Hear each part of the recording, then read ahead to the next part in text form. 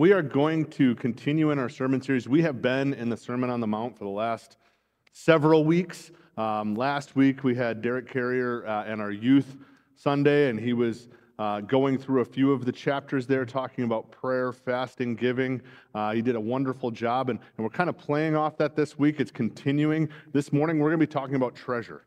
We're going to be talking about treasure, and where our treasure is, that's where our heart is. And so we're going to talk just a little bit about that this morning. But as kind of an introduction, I want to read a story. It's actually the story of the origins of a song that some of us may know. And maybe you've heard this before, but I think it's really appropriate for our message this morning.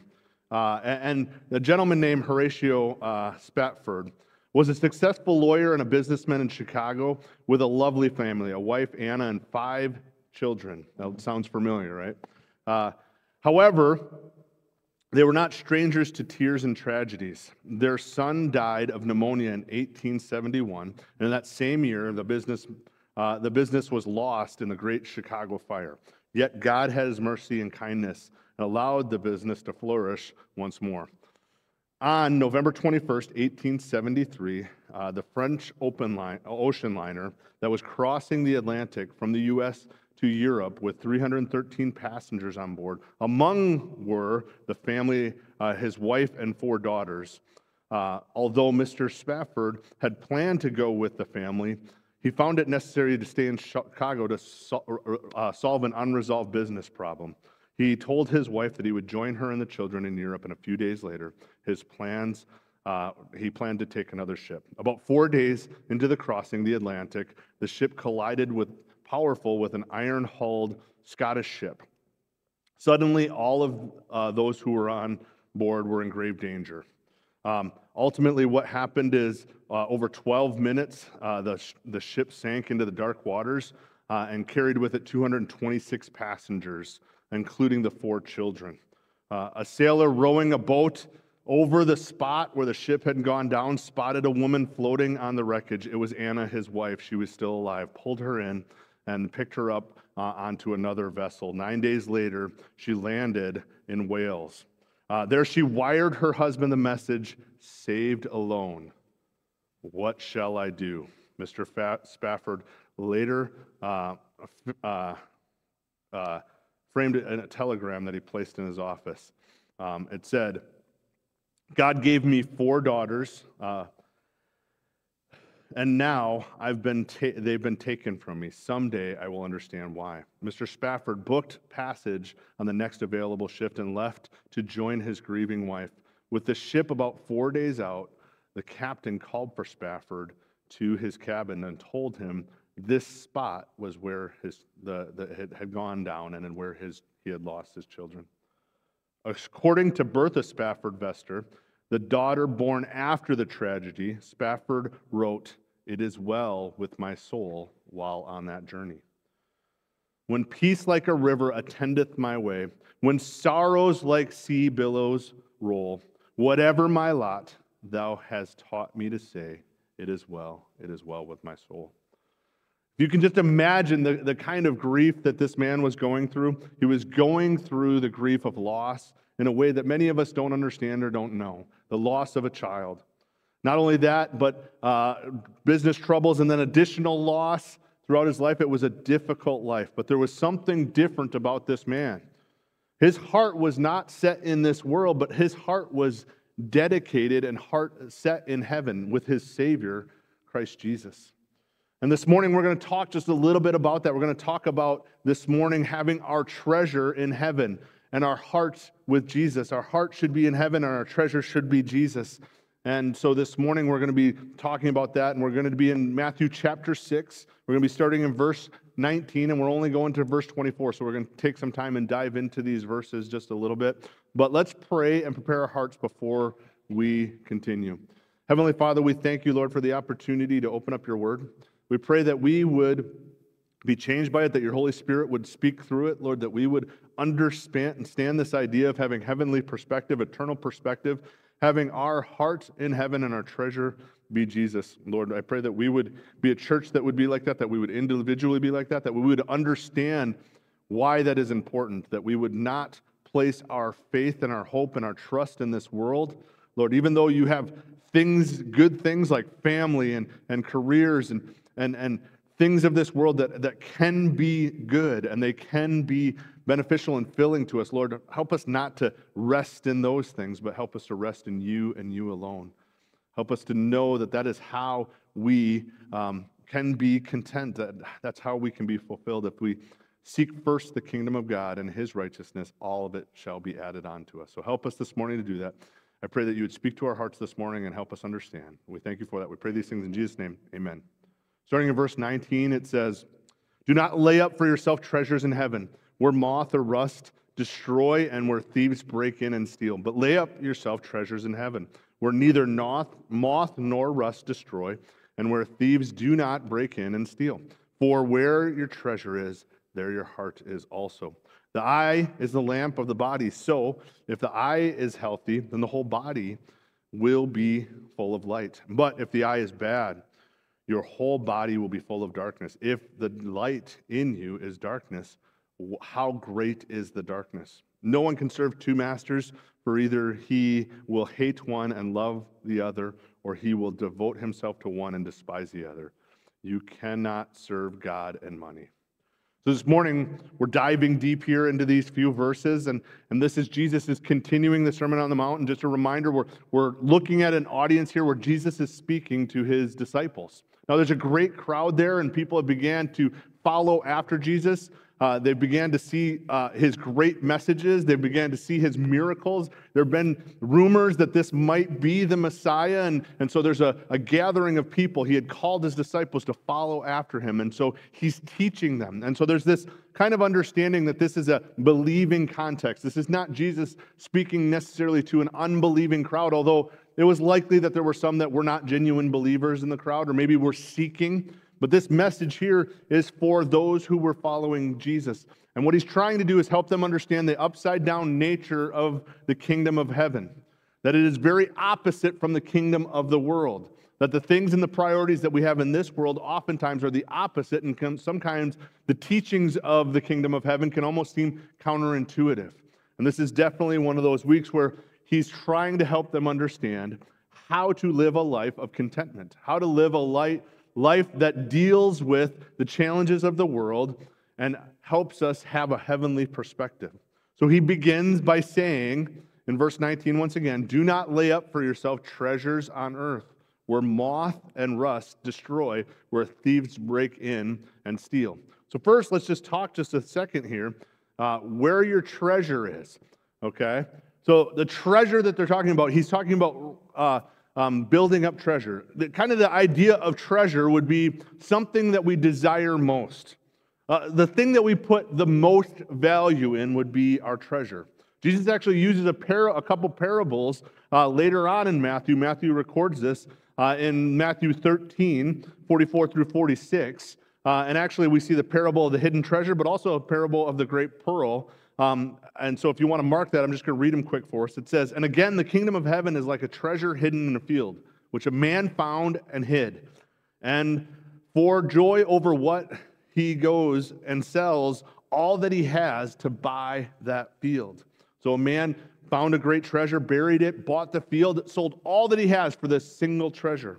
And it says again, the kingdom of heaven is like a merchant seeking beautiful pearls, who, when he found the one pearl of great price, went and sold all that he had and bought it. Once again, we have a pearl merchant who knows pearls, and there's this prized pearl, the one that is most valuable, and he says that he would cast away everything else, sell everything else, just to have that one. So that idea of treasure, we all have a treasure in our hearts. What are the things that we treasure most? What are those things that we place in most highest value, that we seek after, that we would figuratively and maybe even literally sell all that we have if we have this one thing? What do we sell everything for? What do we sell everything for? And sometimes this can happen in money. Certainly there's a way that money can be something that people seek after, and they will sell everything, their family, their relationships, everything to seek after monetary wealth.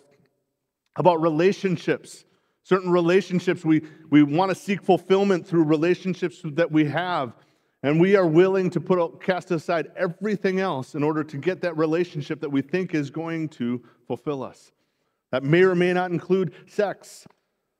Or how about possessions? How about stuff? How about the things that we want to purchase? How many of you, when you walk past, what's your store? I don't know what it is, but it's kind of worn off. But in my younger years, it used to be Best Buy. All right, for me, it used to be Best Buy. I think since Amazon is there and you can just about buy anything from Amazon, like a lot cheaper from some foreign land or something like that, it was so hard for me to go to Best Buy because there were so many. There was stuff there I didn't even know I wanted yet, and then I'd want it, right? Okay, so stuff. But the funny thing is, how many of you have experienced this? There's that one thing that you want, and you're thinking, man, if I just get this, I've done all the research, and I know that finally after I get this thing, I'll be happy. And then you go ahead and get it, and what happens like a day later? Like, it's old stuff now, right? And so we oftentimes go around a circle of just going to get more and more stuff, and we sell the stuff that we used to have that didn't make us happy, so we can just buy more stuff that won't continue to make us happy, right? Sometimes we treasure stuff. How about any of you treasure being right? All right, winning the argument, having a one-up on somebody. I'm going to just say this is all of ours, this next one. How about self? How many of us treasure self above all? Self. See, what we see here is oftentimes we do sell all things for things that we treasure. But we see Jesus tells us another parable in the foolish rich man. It's in Luke 12, 16 through 21. It says, he told them a parable saying, the land of a rich man had produced plentiful, and he thought to himself, what shall I do? For I have nowhere to store my crops. And he said, I will do this. I will tear down my barns, and I will build larger ones. And there I will store up all the grains and my goods. And I will say to my soul, soul, you have ample goods laid up for you for many years. Relax, eat, drink, and be merry. But God said to him, fool, this night your soul is required of you. And the thing you have prepared, whose will they be? So it is with one who lays up treasures for himself and not rich towards God. So we see that we have a man that he stored up, he had plenty, and so all he was concerned about is getting more and more and more. And that's what happens with money and things and possessions, is we always want more. Kind of the standard, how much money is enough? Most people's answer is just a little bit more. Just a little bit more. And it doesn't matter where their income is at. It's always just a little bit more. See, what greed actually is greed is the logical result to believing there is no life after death. And that we should grab what we can while we can so that we can hold on to it as tight as possible. That was Sir Fred Cathwood said that in an article about greed. And so what is our treasure? What is our treasure? Oftentimes what we will treasure are things of this world, but here's what Jesus says in verse 20, but lay up for yourself treasure in heaven, where neither moth nor rust destroy, and where thieves do not break in and steal. So we see actually a parallel passage in Luke 12, 32 through 33. It says, fear not, little flock, for your Father's good pleasure is to give you the kingdom. Sell your possessions and give to the needy. Provide yourself with money bags that do not grow old, with treasure in heaven that does not fail, and where no thief approaches and no moth destroys. So a treasure that doesn't fade. The challenge that we find is oftentimes when we try to build up treasure in this world, it fades. It loses its glimmer. It doesn't last. We famously had a woman at our old church.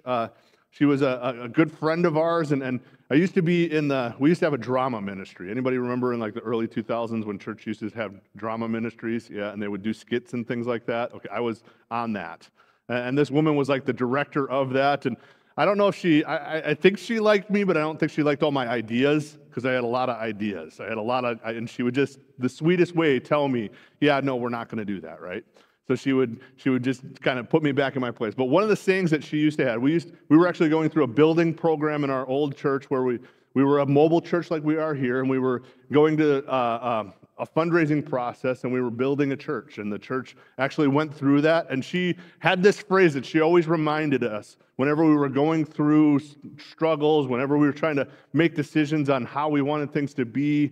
She would always tell us, it's all going to burn anyway. It's all going to burn anyway. It's all temporary. Even a church building, even the things that we think are so important are going to, in the end, be gone. We can't take it with us. And one of the favorite puns that I have, when we were children's directors back at our old church, if you know me, you know I like a good pun, okay?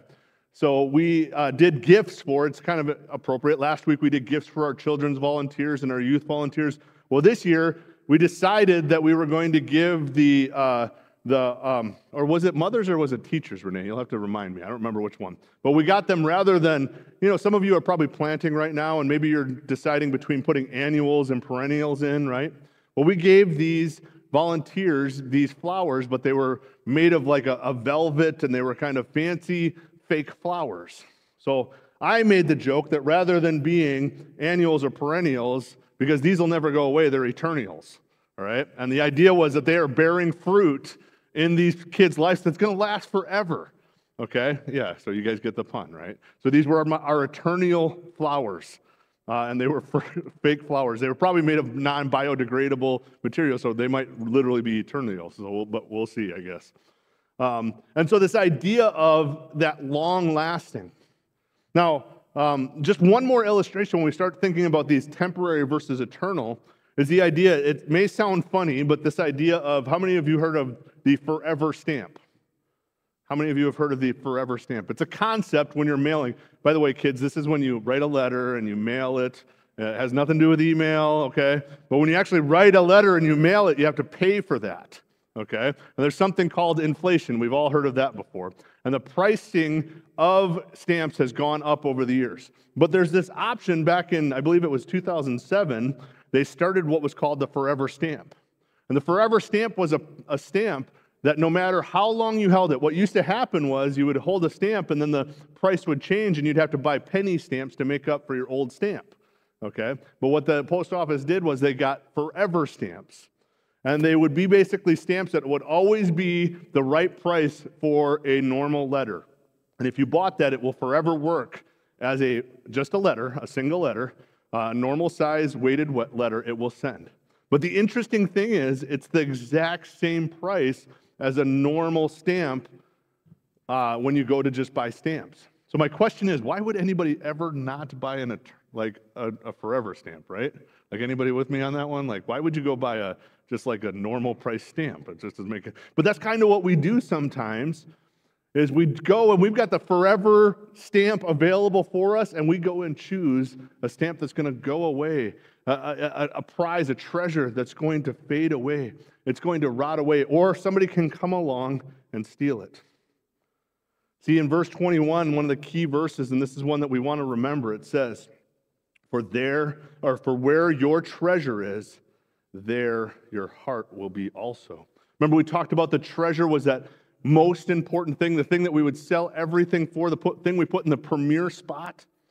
When we talk about heart here, the expression in the Bible, the heart, and it's similar to how we use it now. It's obviously not talking about the organ that pumps the blood throughout your body. It's talking about the most central part of yourself, almost the idea of the deepest part of yourself, the most inward part, like the real me, down to the bone.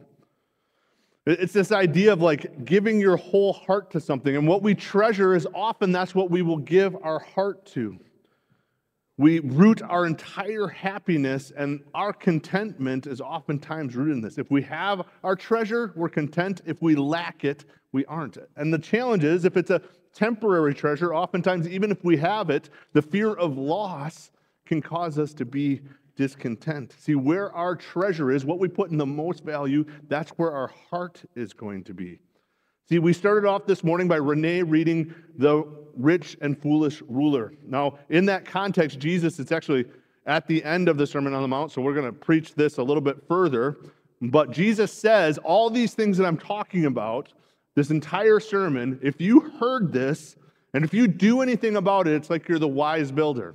But if you don't do anything about it, you just hear it and don't let it change how you are and who you are, you are like a foolish builder. And the difference is where they would build their house. And when we set our treasure on something eternal and in heaven, it's like we're on the solid rock. That we're on ground that is unchanging. And notice how in that verse it says when the rain comes, not if the rain comes. Because in life, rain comes and stuff happens. And no matter what, no matter who you are, no one is immune from the rain coming. And if we're on the solid rock, the house remains. And yet the foolish builder, the one who hears what God says and doesn't do it, or in this case, the one who stores up riches on this earth and puts their treasure on this earth rather than in heaven, has his foundation on the sand, where nothing is solid. It's not very long lasting. And ever try to build a sand castle on the beach? You ever try to deal with just trying to set anything on the beach, even as you sink in when you put your chair there? There's nothing that holds you up. And then when the rain comes, the fall is great. So when we look at these verses, we want to make sure that we understand Jesus is telling to set our foundation, put our hearts, place our hearts in heavenly things, in eternal things, and not be attached to the things of the world. Jesus takes a little shift here, but ultimately it's on the same theme. He begins to talk about the eye in verse 22. It says, the eye is the lamp for the body. So if the eye is healthy, your whole body is full of light. But if your eye is bad, your whole body is full of darkness. If then the light in you is darkness, how great is the darkness? So first of all, this expression of the eye. We don't necessarily view the eye as deeply maybe as what the culture of Jesus' time would have been. During this time, the eye was like kind of the window to you, the window to your body, the window to your health. If you had bad eyesight, that was an idea that there was something wrong, that there was an illness, there was something that was happening. If there was a problem with your eyes, people would have assumed that there was something going wrong. It's like the light and the lamp to the inner part of you.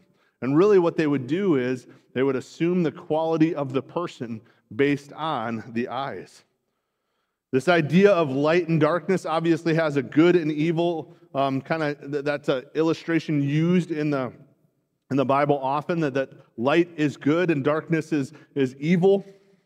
And this idea is that clear vision, clear understanding, clear eyes, light-filled eyes would be equated with loyalty to God, and bad eyes would be this idea of being blinded, your vision being corrupted, and moral corruption coming into your life. So the eye that is good brings in light and is good, but the eye that is darkened, that is blinded, that is morally corrupt, that is the eye that falls short. Now, it's important for us to remember and understand that we all fall short, right? We all fall short of the glory of God. The scriptures tell us that. We know that we are all made in God's image. It's this weird tension that we have as believers. And everybody in the world is made in the image of God. We're all image bearers. So we have the capacity for great good. In fact, a lot of the good that you see in this world has to do with the idea that we were made in God's image. And when God made us, it said that we were not only good, but very good. But all of us have also been corrupted by sin, which brings darkness into us. So though it's true that we are image bearers of God and we still have that good potential, there's also a blackness that happens in our hearts, that we're all sinners that fall short of the glory of God. And it's just because of God's grace, God gives us the grace that we're not nearly as bad as we potentially could be. But that's why we need the gospel. See, the gospel doesn't necessarily make us better, it just makes us forgiven. Okay, but we have that tension of being not only with that image-bearing good potential, but the corruption of sin. And it's with the rebirth of our salvation and with the empowerment of the Holy Spirit that we continue to do good, that we can be those who have clear vision and light is in us. Though there is darkness, God continues to work to remove that darkness, and in heaven, that will be removed. So we need to understand that there is the potential for goodness in us. And when our eyes are clear and we're seeing clearly, the light is in us. And when our eyes are set on heaven, there is light in us. But when we are focused on this world, when we are focused on ourselves, that is when darkness comes in. And it is our jobs as believers, as we talked about with this sermon, is that this sermon is both this unbelievable standard that none of us can fulfill. It's such a high standard, particularly when we talked about a few weeks ago, when we talk about hating somebody as murder or looking at somebody in lust as the same as adultery. None of us can live up to that. But we also talked about that there is times that we can, through the empowerment of the Holy Spirit, at times live up to that standard. And that's what we should seek to do. That's what we should seek to do. And we finish here by talking about, in verse 24, it says, "No one can serve two masters, for either he hates one and loves the other, or he will devote himself to one and despise the other. You cannot serve God and money." So we see here, money as a master is kind of this interesting thing. You know, we don't shy away from talking about money here at Emmaus. Sometimes people struggle with that, struggle with the idea. Why is it important for us to talk about it? Well, because the Bible talks about it more than 2,000 times, talks about possessions, talks about giving, talks about money. That's twice as many verses about money than there is about faith or prayer. See, money, the challenge is, it's a very easy treasure for us to seek after. And oftentimes it can capture our hearts. And so that is why Jesus is identifying that in this section. Now, it's important for us to understand, though, there's a misquote that many people do when they say money is the root of all evil. Money is, maybe you've heard that before, money is the root of all evil. That's actually a misquote from a Bible verse. 1 Timothy 6:10 actually says, "For the love of money is the root of all kinds of evil," is what 1 Timothy says. And so it's actually the love of money. Money itself doesn't necessarily have moral agency. Money itself isn't necessarily good or bad. It's amoral. It can be both good or bad. It just depends on who has it. Money is more of a tool. So in a good person's hand, a hammer can build a house. It can build housing. It can build bridges. It can build. But in an evil person's hand, a hammer can kill. So similar to a hammer, money is like a tool. A person who has good intentions can do good with it, but a person with bad intentions can do very bad with it. So the important thing for us to understand is we need to know that money makes a very good tool, but it makes a horrible master. Money makes a horrible master. Jesus is warning us here as we're talking about putting our treasure in heaven that one of the major things that we will have to watch out for is that we would not allow money to become our treasure. Leo Tolstoy, one of the most famous Russian authors, he wrote a story once about a successful peasant farmer who was not satisfied with the amount of land that he had. He wanted more, and he wanted it now. One day he received a kind of an interesting offer. He said for 1,000 rubles, which I have no idea if that's a lot or not, but we'll just say it's a good deal. He could buy as much land as he could walk around in one day. Okay? The only catch was the deal that he had to be back at the starting point by sundown. So early the next morning, he got up, started walking at a fast pace, and by midday, he was very tired. But he kept going, covering more and more ground. Well, in the afternoon, he realized that his greed had actually taken him far from the starting point. He quickened his pace as the sun began to sink lower in the sky. He began to run, knowing that if he didn't make it back before sundown, the opportunity to become even bigger landowner was going to be lost. As the sun began to sink below the horizon, he came within sight of the finish line. He gasped for air. His heart was pounding. He called upon every bit of strength that he had in his body, and he staggered across the line just as the sun appeared. But he immediately collapsed. Blood started to come out of his mouth. A few minutes later, he died. Afterward, his servant dug a grave, and it was not more than 6 feet long and 3 feet wide. The title of Tolstoy's story was, "How Much Land Does a Man Need?" And so we see that oftentimes greed and treasuring things of this world can be a trap for us. We can go after a trap of temporary fulfillment, of temporary possessions. And what Jesus is telling us to do, that there is something more. We should invest in things that are eternal. See, what we need to understand that treasuring heaven can actually also equal contentment in this life. It's not just all delayed gratification, although we as humans struggle with delayed gratification, right? It's about now, it's about instant, particularly with, Netflix. Like, these kids don't know what it's like to have to wait for a week for the episode to come out. And if you weren't there, and you missed it, and you didn't record it on the VCR, we'll tell you what a VCR is later, you didn't see it, right? You had to wait till it went to syndication and went to reruns, okay? Like, instant gratification, right? So there's one sense that delayed gratification is a good thing, but there's also a sense that this treasuring in heaven also helps us with this life now. So actually later on, we're going to get to this in a couple weeks, in Matthew 6:33, it says, "But seek first the kingdom of God and his righteousness, and all these things will be added to you." What Jesus is telling us here is that when we seek after the kingdom of God, when we make that our highest priority, when we care more about people because that's what God cares about, when we care about people because people are eternal even though stuff is not, when we care about glorifying God and worshiping God and we put those things first, Jesus is literally saying here that these other things will be added to you. Other things will be added to you if you seek the kingdom. Let's see how that works here. I would argue, and it's counterintuitive, that if we were to seek after eternal things and we were to ignore the things of this world for the things of this world to come to us, but here's how it works. I believe following after this actually makes our lives better. See, if we treasure the world, if we treasure worldly things, oftentimes it comes with heartache.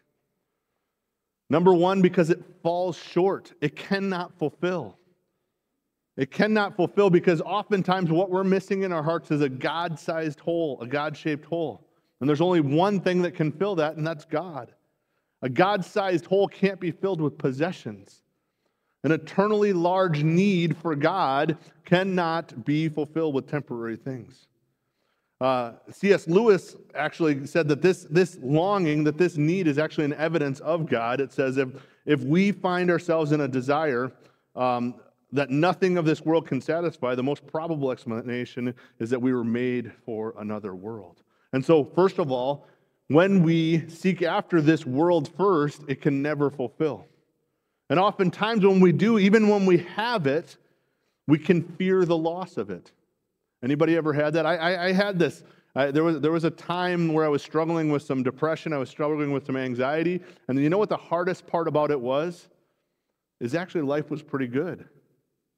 Anybody ever had a season where life was going pretty good and maybe on the surface, if people would look at you from the outside, you've got it all together, you've got everything you would have wanted, but still there's something like just missing there? Like you don't know why and you should be happy, but you just can't be 100% happy with it? Well, sometimes it's because we fear losing that. I know during that season it was like, what if something happens to disrupt all this blessings that God has had for us? And there's this idea that there's a scarcity mentality sometimes that we have, that there's never enough and we always need to protect and hold. But what happens is, when we have an eternal perspective, it builds gratitude into our lives. And it builds gratitude for what we have, because when we put it as kind of extra, when we say, okay, if we have Christ, if we have heaven, then that's all that we need. Anything else is like extra. Anything else is like an extra bonus. Oftentimes we can enjoy it more when our heart is in heaven, when our heart is set on eternity. See, it's easier to enjoy the things that we have when we do it with open hands and we don't squeeze it and hold on to it and grip it.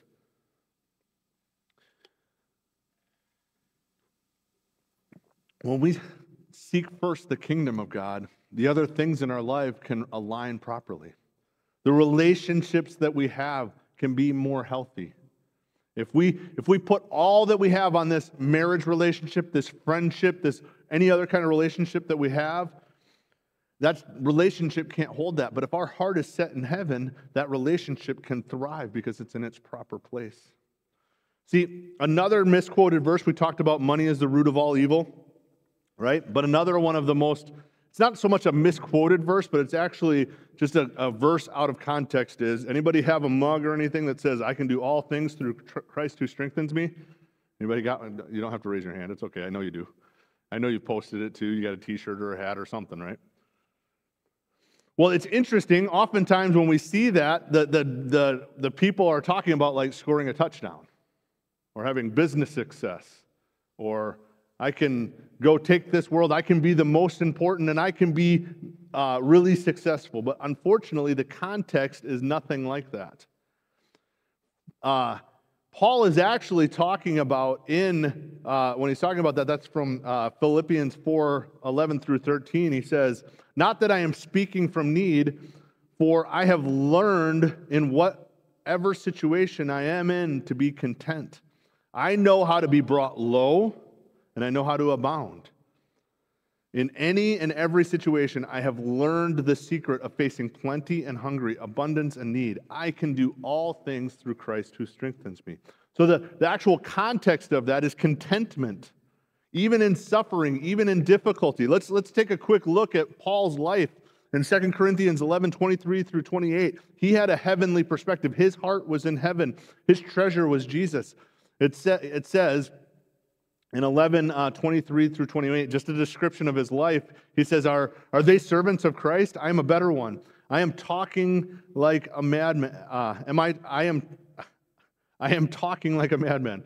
Far greater labors, far more imprisonments, with countless beatings, often near death.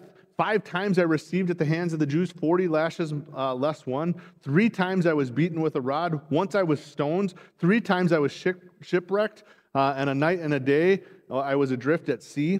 With frequent journeys in danger and river, danger of robbers, danger from my own people, danger from the Gentiles, danger in the city, danger in the wilderness, danger at sea, danger from the false brothers, in toil and hardship, through many sleepless nights, in hunger and in thirst, often without food, in cold and in exposure. And apart from other things, there was the daily pressures of anxiety for all the churches. That's a real pastor statement right there, anxiety for the churches. And that's what we're talking about when Paul is saying, I can do all things through Christ who strengthens me. It's that contentment. He's been through all that. And it says in 2 Corinthians 12:10, it says, "For Christ's sake, then, I am content with weakness, insults, hardship, persecution, calamity.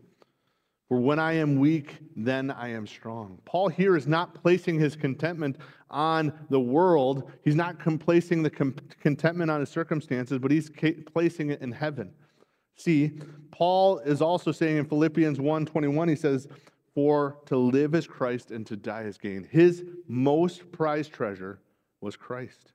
His heart was placed in heaven and not on this earth. How can we go through things like that and live in a way that still honors God? How can we go through trials and tribulations? Well, it's because our treasure isn't set in our circumstances. It's because our treasure is set in heaven. It's because our hearts belong to heaven. It's because Jesus is our greatest treasure. And so if we have our greatest treasure, we'd be willing to sell everything else. We'd be willing to get rid of everything else if we just had that treasure. And all we need to do is believe. It comes through faith, not through our good works, not through being perfect, but through trusting in Jesus' perfect life and his death and resurrection, that we can be his children. So let's be a church whose heart is set in heaven. Our heart should be set in heaven. Our treasure, our highest treasure, should be Jesus. And if that's the case, regardless of what happens in this world, regardless of what happens, we can say it is well with our soul. Let's pray. Heavenly Father, we thank you, Lord, for the scriptures. We thank you for the truth that Jesus is telling us here, and just the example that he was, Lord, of this upside down kingdom. Lord, that he showed us that this world is temporary, that it all will go away, that it doesn't fulfill us, and yet he pointed towards a fulfillment that comes from knowing you and placing our faith and our trust and our peace in eternity. Lord, help us to figuratively sell all of this world to go after Jesus. Now, Lord, that doesn't mean that we're out of this world. It doesn't mean that we don't still live in this world, Lord. We are meant to be in this world, but not of this world. But Lord, our trust and our hope and our treasure is in you. Our hearts belong to heaven. We are citizens, not of this world, but the citizens of heaven. And help us to do that. So, Lord, that we can, regardless of what happens in our life, regardless of what's going on in the world, we can say, it is well with our souls. We thank you for that, Lord. We pray these things in Jesus' name. Amen.